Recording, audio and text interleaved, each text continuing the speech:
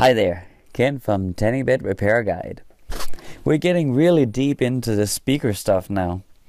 And this video here, I want to show you what a capacitor does to the speaker signal.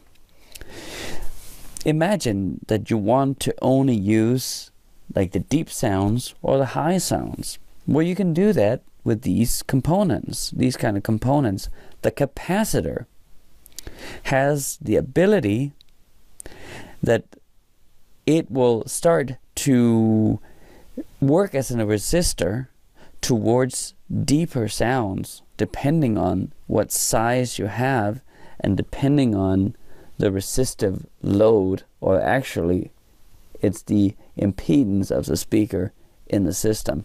It will have a certain frequency of sound that it starts to cut some of the sound from.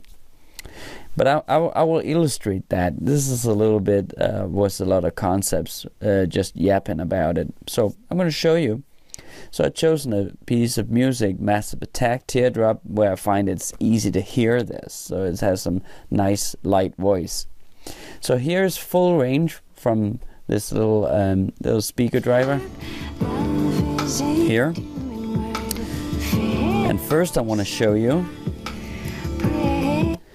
a 2.2 microfarad capacitor. As you can hear, a bunch of the deep tones disappeared.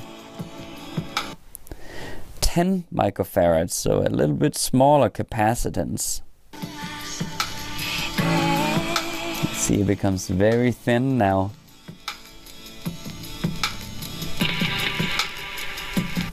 And lastly, 3.9.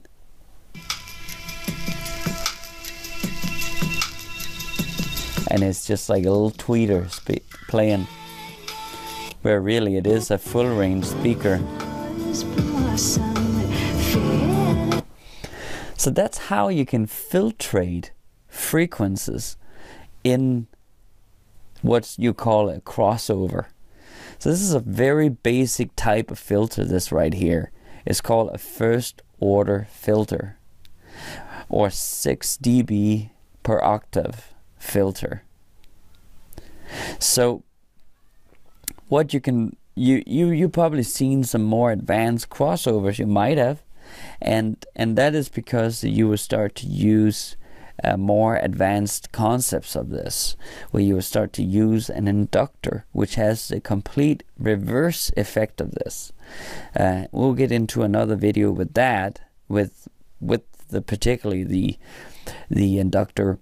And what you will do is that you will take that which leads the low sounds, instead of this one that leads the high sounds, that one leads the low sounds, and you'll actually use that as a short circuit to minus.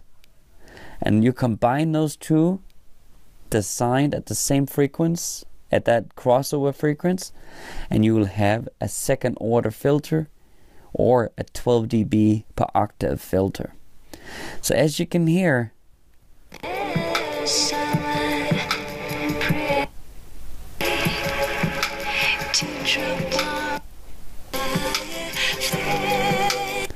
you can simply protect a tweeter by using one of these capacitors. Here's Ken from 10-Bit Repair Guide. Very nerdy about the sound, but I hope you like it. Take care, guys.